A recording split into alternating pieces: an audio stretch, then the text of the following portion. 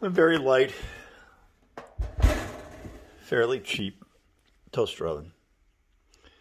But, you know, toaster oven is a toaster oven.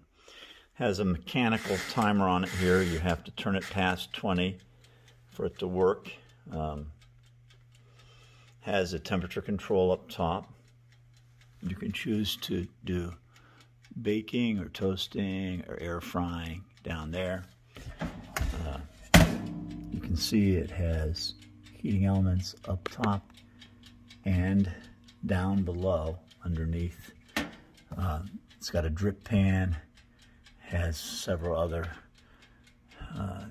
pan here, and this mesh interior. I think that's for the air frying. It's a nice little toaster oven. There's nothing fancy about it.